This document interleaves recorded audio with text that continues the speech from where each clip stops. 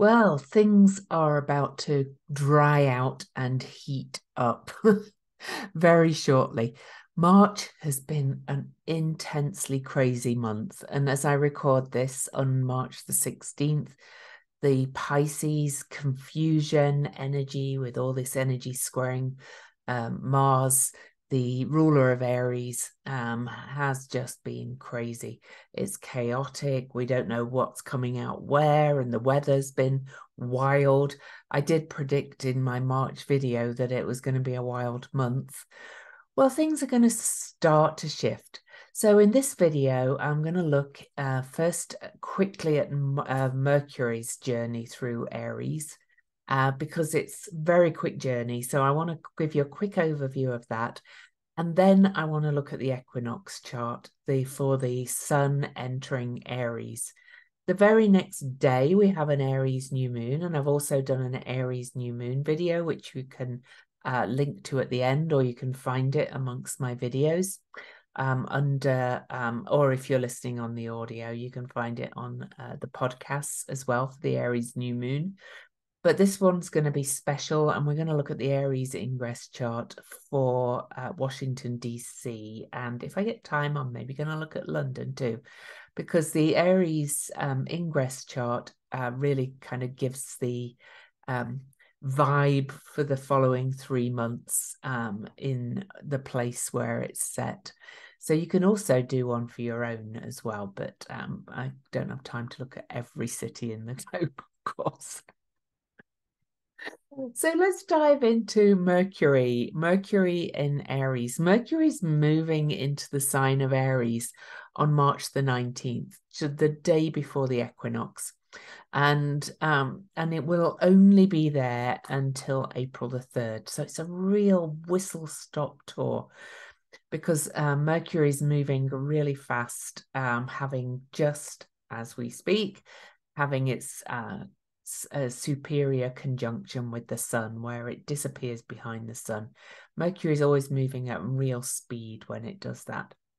And it will start to slow down as it moves into Taurus, because it's going to head towards another retrograde. But the speed through the time through Aries is really short. So what's that? That's only 15 days, 2 weeks and a day of Mars in Aries. And it's not going to all be plain sailing. So let's have a quick look at the astrology of that. And then I'll tell you about the major aspects for Mercury's journey through. So Mercury enters the sign of Aries on March the 19th, Sunday, March the 19th at 12:24 a.m. Eastern time. And so you can adjust for your time zones. Now, you would think that that would be like Mercury is our mind, our communication, it's the news. You think that would be all very Aries, like drive forward, clarity, all that kind of thing. However, Mercury is combust the sun. It's still under the beams of the sun, which means Mercury's burned out and being reborn behind the sun. And Mercury will not actually emerge from under those beams of the sun until March the 27th. So we've got the first 8 days of Mercury moving through Aries. The mind is still burned out. The news is still burned out.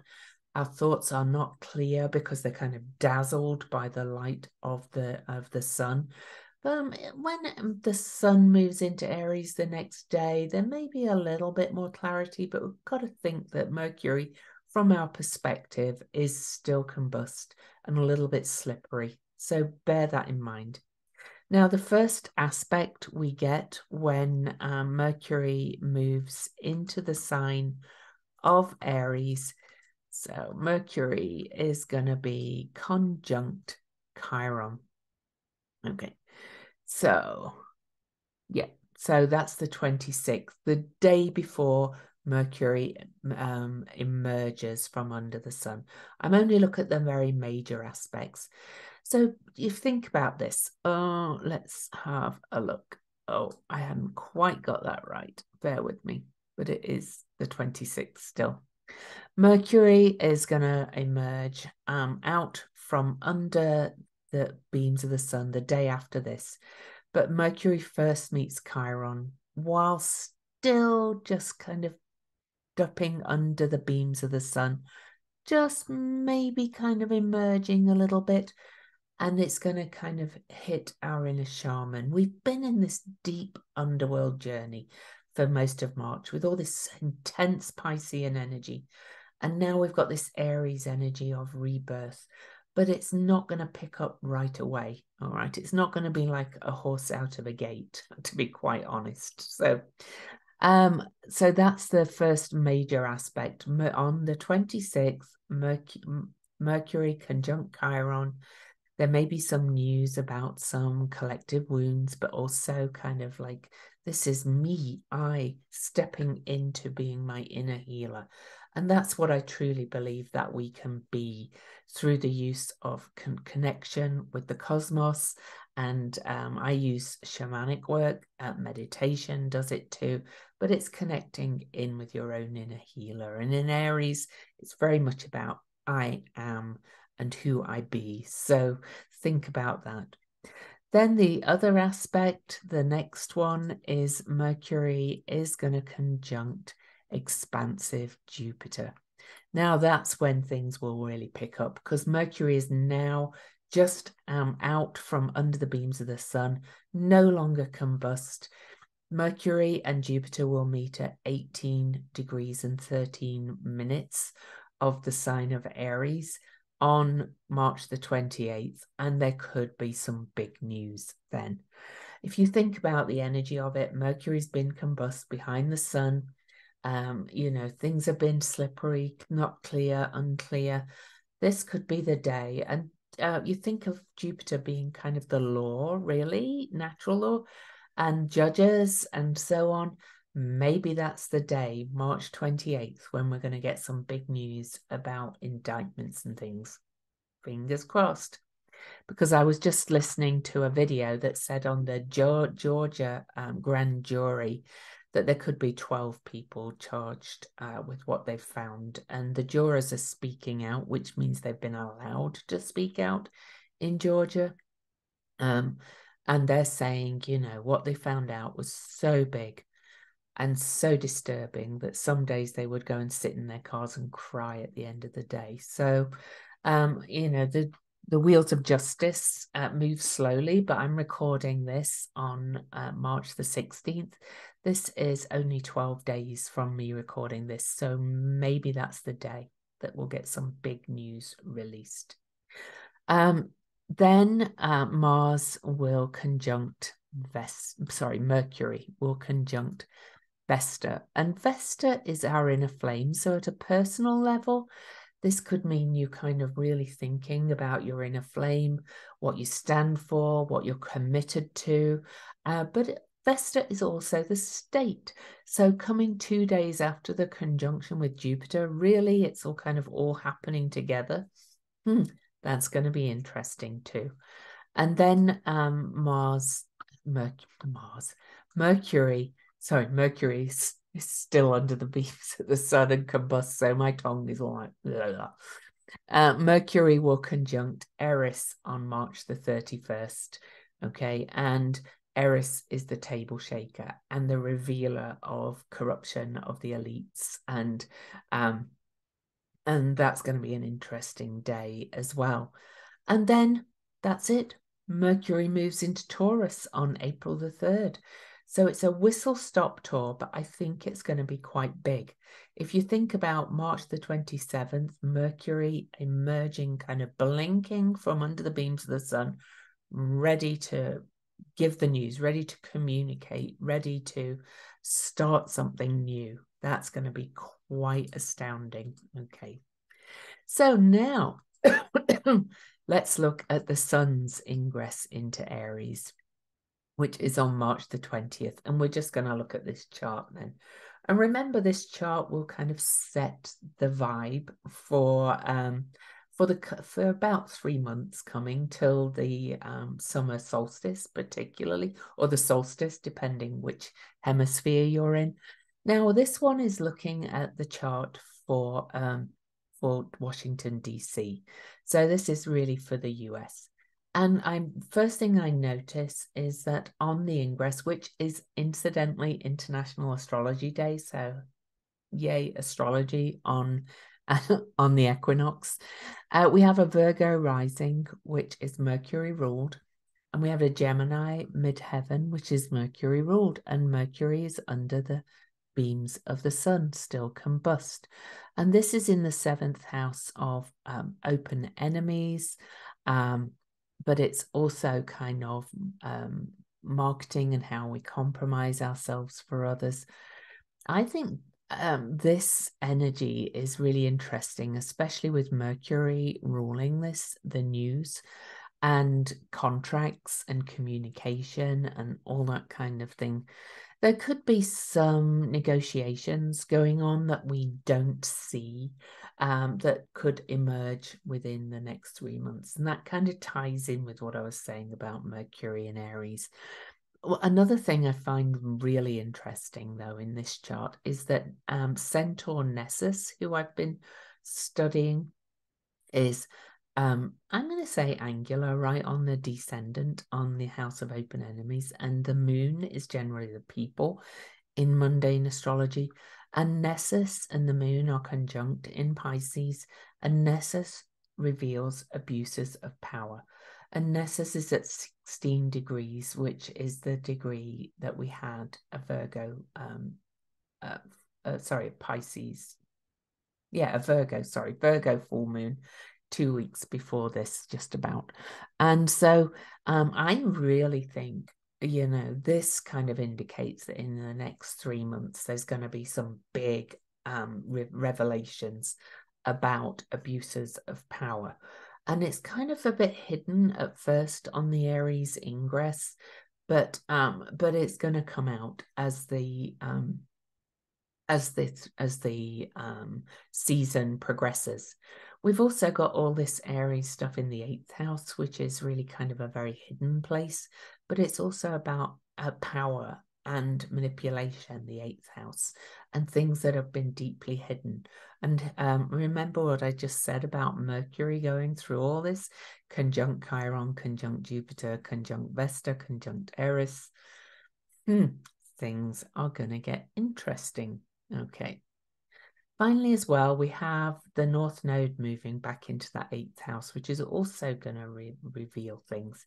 I think in the US, I think some of these investigations and so on that are ongoing are going to be revealed in the next 3 months, very much so. Okay. I'm not going to go into all kinds of detail, but I think news is going to be big because we have a Mercury ruled ascendant and a Mercury ruled midheaven coming up. One other thing, though, that we do have is Mars at 27 degrees Gemini, unleashed from the cage of his retrograde, but still in Gemini, still at peak declination, out of bounds, conjunct asteroid chaos. So I think things are still going to be chaotic. We've also got Venus conjunct the North Node. That can be a bit tricky with finances, especially in the sign of Taurus, because that is about money and things. So I can see the stock market being wild, at least, and so on and so forth. And truths kind of revealed about unstable institutions with Uranus in the sign of Taurus in the 9th house. So it's really kind of a big season ahead. All right. So I'm going to now edit this and we're going to have a look at London. I'm sorry, I do not have time to look at every city in the world. So we're going to go to London and get to the Aries Ingress. Yeah. Okay. So London, UK, you have Scorpio rising with the South Node in Scorpio right on the ascendant, and the North Node over here with Venus. I think there's going to be some big kind of financial news going on for you in a big way. And again, this South Node is kind of about revealing different kinds of abuses of power.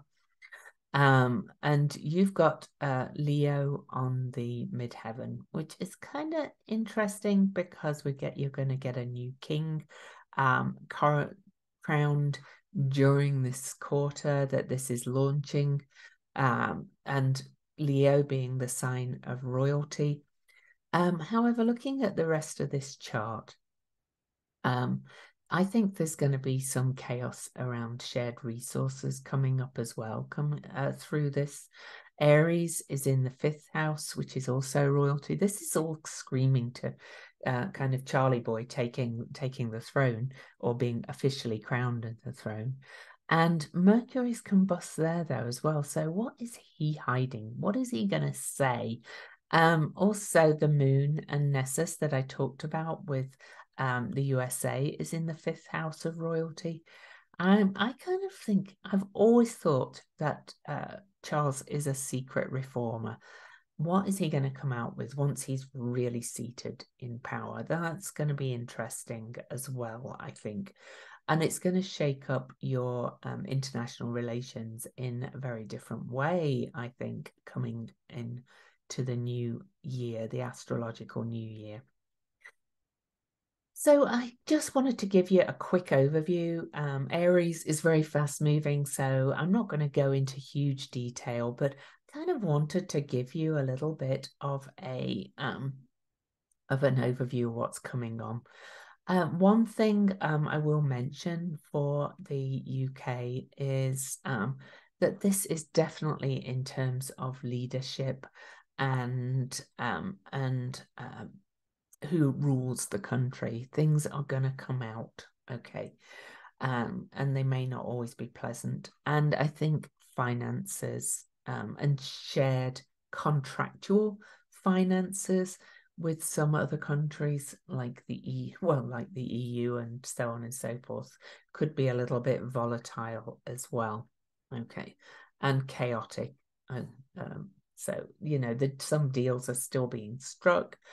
Some of the fallout from Brexit is still coming through, and that's going to be a bit of a highlight as well. All righty.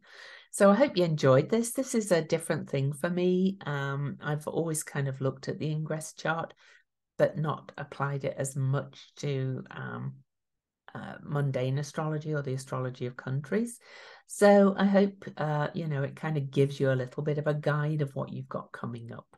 So until next time, please don't forget to subscribe to my channel and enjoy my Aries outfit that I bought. One when Jupiter was conjunct Venus in the sign of Aries. I looked at my closet. I was like, I need more red, and so I bought this sweater. And so there you go. This is my Aries treat. Much love. I will see you next time.